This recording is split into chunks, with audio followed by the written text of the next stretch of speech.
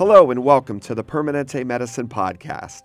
I'm Chris Grant, your host and Chief Operating Officer of the Permanente Federation, an organization representing the shared interests of 8 Permanente medical groups with nearly 23,000 physicians and over 80,000 employees. These podcasts are designed to get to know some of the most innovative minds in healthcare in a casual setting. I'm very excited for today's recording because I have Dr. Mark Schuster, the founding dean and CEO of the Kaiser Permanente School of Medicine, here in the studios with me. Prior to his appointment, Dr. Schuster served as the William Barenberg Professor of Pediatrics at Harvard Medical School and Chief of General Pediatrics and Vice Chair for Health Policy in the Department of Medicine at Boston Children's Hospital. Additionally, he was named one of modern healthcare's 100 most influential for 2018. What a long list of accolades. Good afternoon, Mark, and thank you for joining us. Hi, Chris. Thank you very much for having me. This is such an exciting podcast because we're going to unveil the new School of Medicine and let our listeners know a bit more about what's to come. So I want to start with a question, and I'm thinking ahead to 2020, and you're walking into the room with the first class, and it's the white coat ceremony. What is the most important piece of advice that you want to provide those incoming bright-minded students in the welcoming address? Wow, there's so much. I think that I would most want to tell them or advise them to hold on to their passion. When students show up at med school, they want to save the world. They want to change everything. They want to be phenomenal doctors. They want to be advocates and leaders. And I would love our students to still feel that way when they graduate. So I would encourage them to remember who they are at that point and to continue to hold on to what it was that took them to med school, what it was that got them excited about the privilege of being a physician. That's terrific. And it is such a privilege. There's few professions in life where the individual and the profession become so intertwined, and it is all about humanity. Absolutely. So let's turn the clock back even further. And your fondest memories of your medical school experience that you want to make sure exists in the upcoming Kaiser Permanente School of Medicine. So I'd say that many things stand out from medical school, but as I really think about it, what pops into my mind is individual patients. I remember so many patients so distinctly. And when you're a medical student, you have this sudden opportunity to make a difference in someone else's life. And you have often more time than the residents, the attendings, the nurses, the therapists, everyone else around. And so I felt like it was a really special time when I could sit with patients and get to know them, understand their fears, their concerns, try to help address things that they were a little hesitant to share. And so those are among my fondest memories, the individual patients and the chance I had to become a part of their lives. That's terrific. And it does always come down to that patient entrusting their life in your hands, and often their family members. So I want to kind of discuss with you one of the more inherent challenges within medical education. Studies have indicated that half or more medical students experience burnout and that medical students are 3 times more likely to die from suicide than the general population in their age range. How has the KP School of Medicine curriculum been designed to influence resilience and the emotional well-being of its students? Yeah, this is a terrible thing going on in medical schools and among physicians and other clinicians and other professions. And so we are trying to take this very seriously. We're going to have 2 psychologists on staff. All of our students will visit with the psychologists. If after 3 visits they decide this really isn't for them, they can opt out. But the idea is that our students will see the psychologists throughout the year, throughout the 4 years, and that if they have a crisis, say in March of their first year, they will already know the psychologist. They'll know where to find the psychologist, and there won't be stigma being seen going in and out because everybody's going. And we think that will also be valuable for our students. And as a side benefit, we think all clinicians should understand the importance of mental health and mental health care. And this will be an additional way to expose our students, regardless of what field they go into, to the value of mental health care.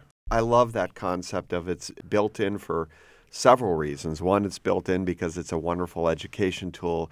Two, it just is seen as normal, routine, to your point, destigmatized. Absolutely. One other thing we're doing is we also think that the fact that we are integrating biomedical science, clinical science, and health system science all together into the learning, all together into the cases, so they're learning them all at the same time, means that they won't be sitting in a biochemistry course for half a year feeling like it's pretty disconnected from why they went to medical school. They will understand just how important biochemistry is because they will be learning it in tandem with the clinical implications. So we also think that disconnection that many students start to feel because it's a lot of basic science and they're not seeing its value will be different here because they will see its value. We're also going to have them in the clinical setting from the beginning so that they will be able to connect what they're learning in the classroom with real patients and seeing, again, why it's so important. And they went to medical school to become physicians and to work with patients, so they will get that sense of value that you get from working with patients right from the beginning. We are also doing some other things.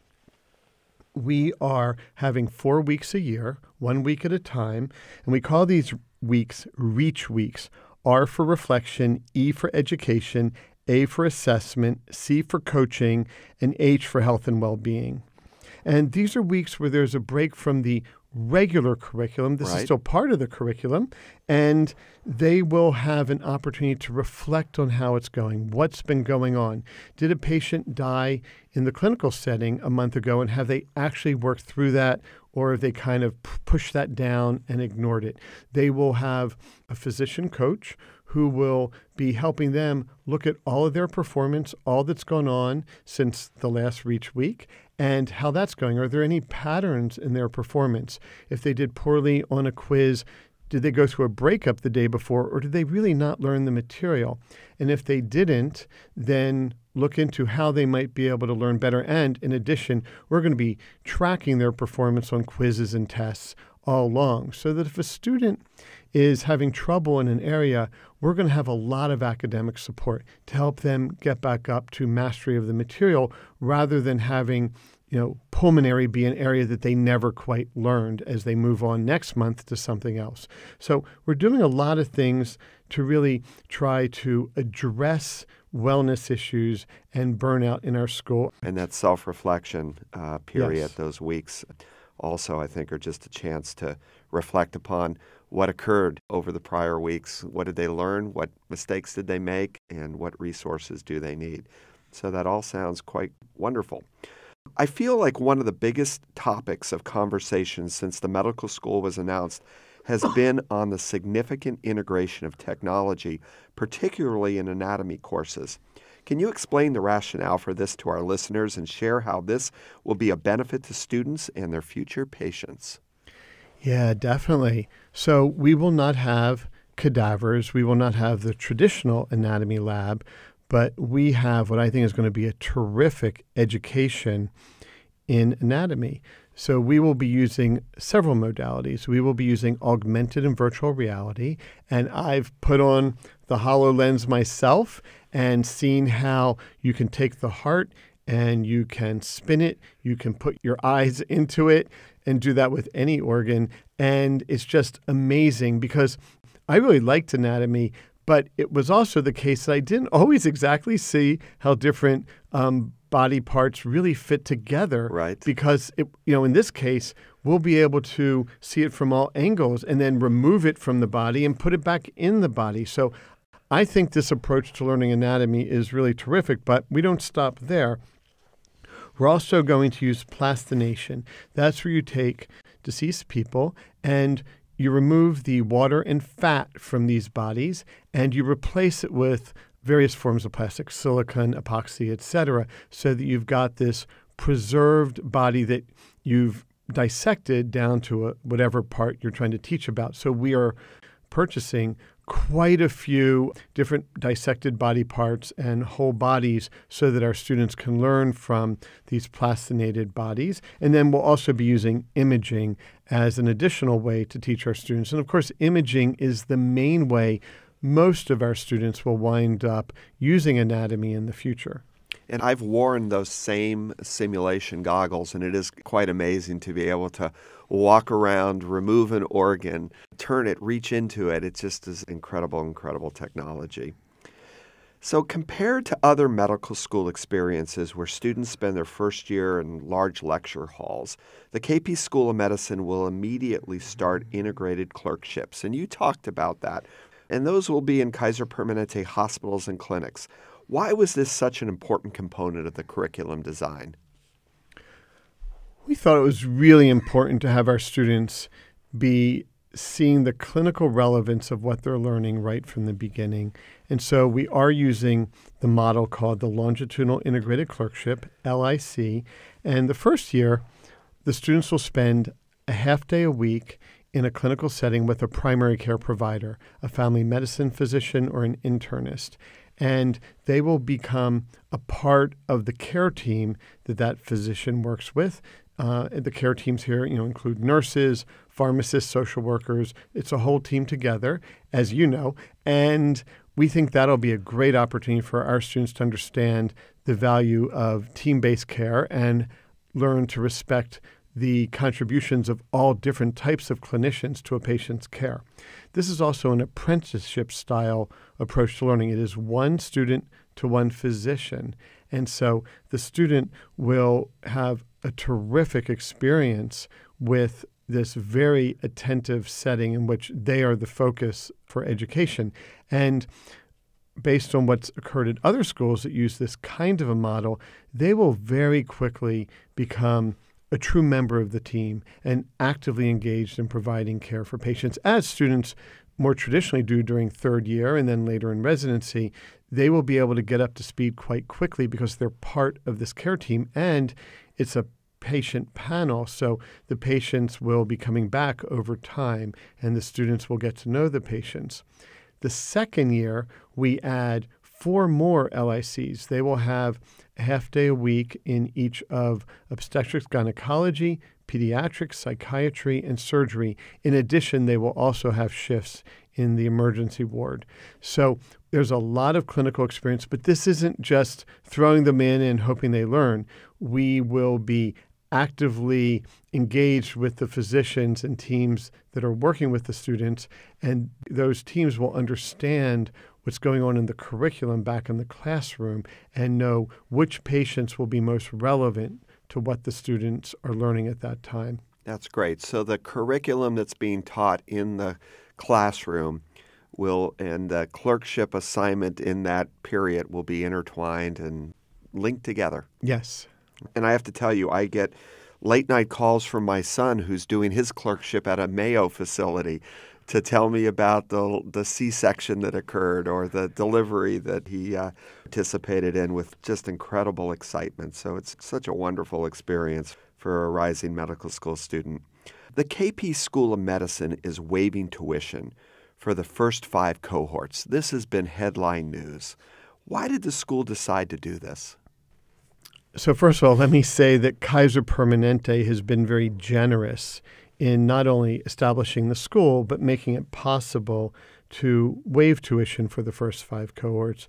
And the motivation was that many of us had seen students show up at medical school dreaming of becoming a primary care provider or an infectious disease specialist or going into psychiatry or any of the fields that are on the lower end of the physician pay spectrum. And of course, all physicians are well paid compared to much of society, but still they were looking towards certain professions or they were looking to work in an underserved community.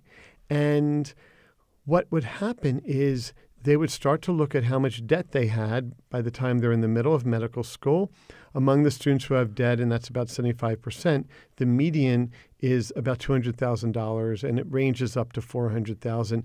The debt can be pretty substantial. Right. And we were seeing that a lot of these students were switching their career choice, not because they'd found a new passion for another field. And when you do find a new passion, that's terrific. Right. And students should go into what they think they'll do best at and where they will be most helpful and most effective.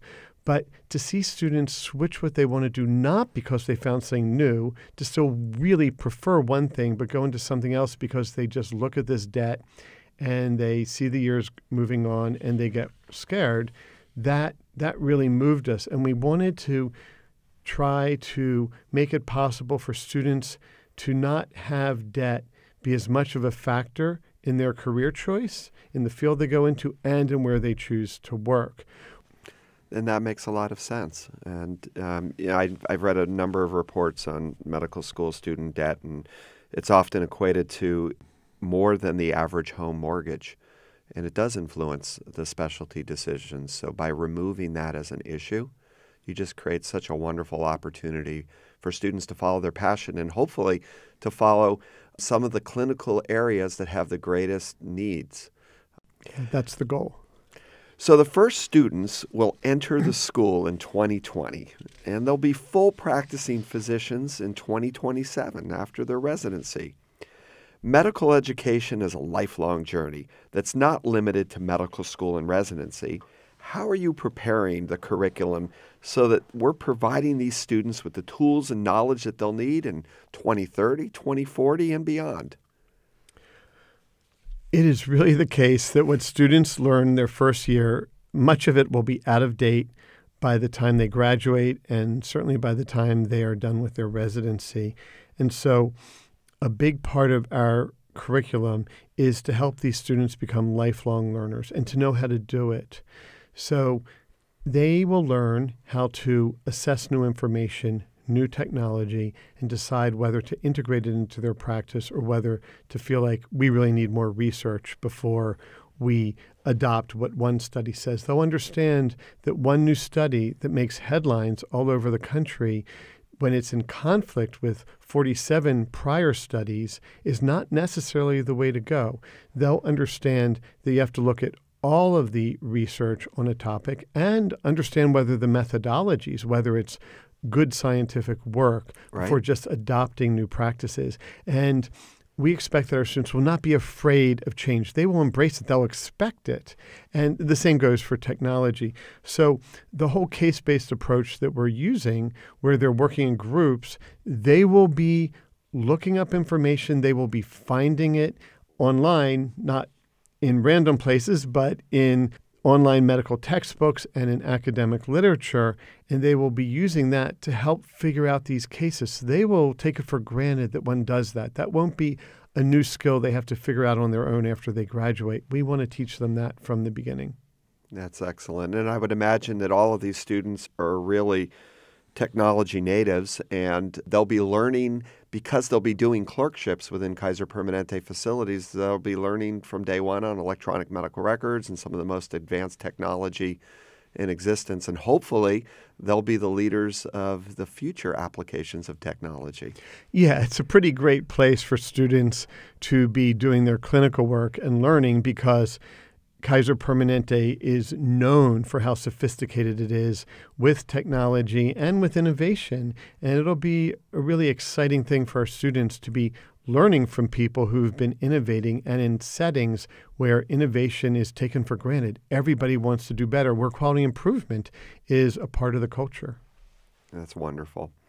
So the face of the medical school student is changing. It's disproportionately female. It's increasingly diverse, and more people are applying to medical school later in life, after graduate school, a separate career, or even after starting a family.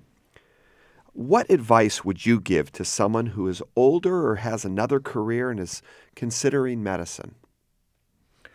I would say apply to our school. We will be excited to have students who have pursued another career and found their way to a desire to become a physician. We also will be excited about students who are in college and graduating and are going to come right to our school. We are looking for a wide range of students with a lot of diversity in their backgrounds. But for a student who is on the more experienced end of the spectrum, whether it's a career related to healthcare or not, I would encourage them, if that's what they want to do, to go for it. And also recognize what they've learned over the years and whatever it is they've done, whether they've been a homemaker raising kids, whether they've been an investment banker, whether they've been an actor or a carpenter or a police officer, whatever it is, they've learned a lot, and they may not even realize until they think about it just how much they've learned that will be relevant to becoming a physician. And they should embrace that part of themselves and be proud of what they will bring to a medical school class and what they will bring to their patients. That's wonderful advice. That communicative side, the empathy side, all the things that you learn in a whole range of backgrounds and experiences could also be very applicable to their medical school application. Definitely. Terrific. So Permanente medicine is unique and, in my opinion, the model of care for the future. That said, we're far from the only healthcare provider in the United States. How will students be well-versed in the complexities that exist across the national healthcare landscape? Because we expect these students are going to go out and tackle the world across multiple medical centers and medical systems, and we want them to be well-equipped physicians for any organization and any environment they face. Yeah, absolutely. We want them to go everywhere. There is a misconception that we are expecting our students to stay within the Kaiser Permanente system. And while it's a wonderful system and we anticipate that some will stay, the goal is to prepare our students to go out anywhere and work in any setting in any part of the country and beyond. In terms of understanding the healthcare system, a big part of our curriculum is health system science. And so we will be teaching our students about health disparities, quality of care and quality improvement. We will teach them about access to care, cost of care, value of care, population and community health, a number of topics that we think will help them practice in many different settings. In addition, they, as part of their standard time in the longitudinal integrated clerkship, they will spend a half day a week in a community health center and get to see a setting that is different from a Kaiser Permanente clinical setting. And that's during the first 2 years. And then in the third and fourth year, when they are doing clinical rotations beyond the LIC, not only will they be able to go to any of the Kaiser Permanente sites around the country, any of our regions, but they'll also be able to do rotations in other settings to see what academic medicine is like, to see what community hospitals are like, and to see what private practices are like. So they will understand the broad array of ways in which healthcare is organized and delivered. That sounds terrific. And I'm assuming that these community health centers are going to be from diverse populations and economically disadvantaged centers that will open the minds and the horizons of the students. That's the goal. So the Kaiser Permanente School of Medicine has been discussed for over a decade. And 5 years ago, I had the privilege of being brought in to support the business planning and ultimately to support a decision to open the school. While it's expected that the school will have a profound impact on the 48 students that will enter in 2020, as well as the faculty working directly with them, I'm interested, Dr. Schuster, in how you think the school will invigorate the passion across the entire Kaiser Permanente organization, from our clinicians to our staff, all the way to the corporate offices. I think being around students is so energizing. Students ask hard questions. They, keep us on our toes.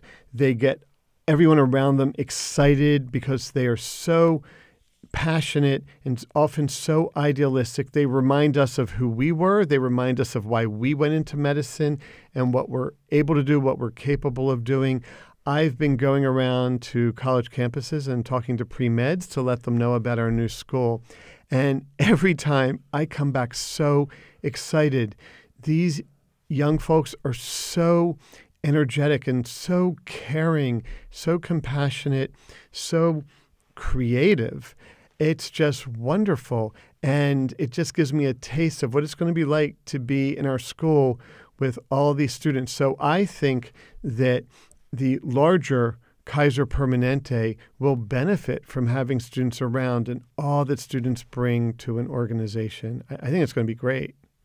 I agree. I think it'll bring that spark and that reminder. Every one of our 23,000 physicians at one point wrote their application letter that talked about their altruistic focus and their desire to have a positive impact on humanity, and being kind of reintroduced to perhaps themselves 20 years later in the face of a new medical school student. I think it's just a wonderful reminder of the privilege of the profession and the privilege of going to medical school. Yeah, definitely.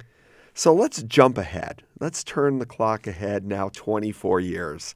And the first 20 cohorts of students have graduated from the Kaiser Permanente School of Medicine, and they're having an impact on Kaiser Permanente, but perhaps even more profoundly on the healthcare industry as a whole. What's your vision look like? What impact is this school having on healthcare? Well, to start with, I really hope that others are learning from how we have developed our curriculum and the design of our school, and we will learn from others as well. Other places have been so generous in sharing with us what they're doing, and now, as I said, we're bringing it all together, but we will share back what we learn, and we expect to be in an ongoing dialogue, part of the community of medical schools where all of us are trying to improve. So I do hope that we have been able to make a difference in medical education in the country. And then in terms of our students, I hope they're everywhere. I hope that some are in community health centers and some are in private practice. Some are advocates, some are leaders, some may have gone into elective office, some may be in public health departments, some might become writers and help translate what goes on in the healthcare system through the media to share with others. I just hope that they are making a difference in so many different settings. That's a wonderful vision, and I think you're right. I truly believe that the students that come out of this new medical school are going to be having such a profound impact across every component of society.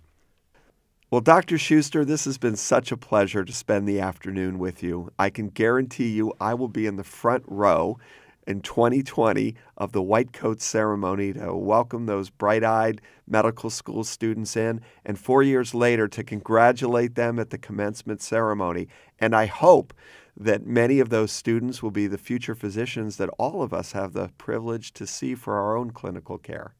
Well, I'm very excited to have you at our White Coat ceremony and at our graduation and many graduations to come. I really appreciate all the support you have personally given to the development of the school and all the support of the Permanente Federation and the Kaiser Foundation Hospitals and Health Plan and all of the Kaiser Permanente enterprise. Thank you very much for talking with me today. I really appreciate your questions and your taking the time to learn more about our school. Thank you so much. What a wonderful discussion with Dr. Mark Schuster, the founding dean of the Kaiser Permanente School of Medicine. That's our show for today. I'm Chris Grant, your host. You can stream our podcast by visiting permanente.org or by subscribing on iTunes or Google.